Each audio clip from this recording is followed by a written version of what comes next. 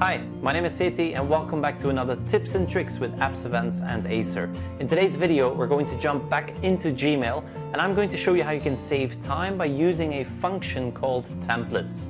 Now, templates will help you to not only compose emails ahead of time, but also reuse long paragraphs that you end up using frequently whenever emailing parents or students and save them as a template.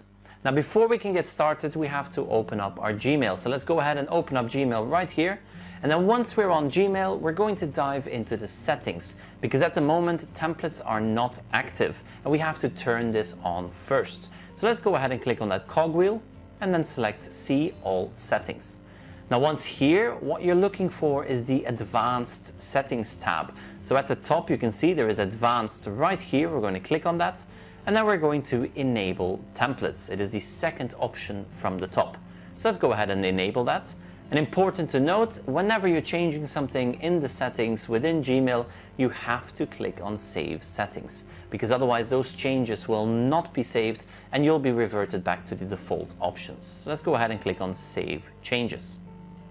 Now we can start using templates. Now we've opened up a brand new email and we're going to start typing up our email. So here we go. Let's say that this will become our new template that I now want to save. Once everything's typed up and you've done your formatting, the next step will be to save this as a template. And in order for us to do that, we now have to click on those three dots in the bottom right corner. So let's go ahead and click on those three dots and you will see there's now an extra option there that says templates.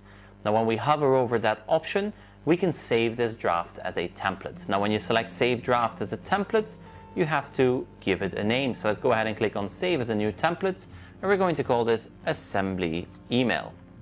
This is just a template that I'm going to save for later. So let's go ahead and click on Save. We can now close this and let's demonstrate how easy it is to use these templates to then start typing up emails. So let's say that I'm sending an email about an assembly each and every week or once a month. Well, I can click on Compose, and then before I do anything else, I go straight to those three dots.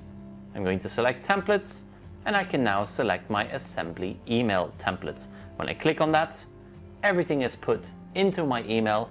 I can add changes where necessary, and then I can send it to my students, parents, or colleagues at school. And that's how you create templates within Gmail.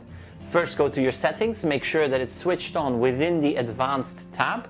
Then you can use it in that three-dot menu and you can save your own templates. It's going to save you time. It's going to make sure that your emails are consistent and that the formatting is consistent. Now, this was another tips and tricks with Apps, Events and Acer. If you enjoyed this video or found it helpful, make sure to share it out. Also, scroll down, make sure that that button is no longer red so that you've subscribed to the channel, and we will see you in the next one. Thank you for watching.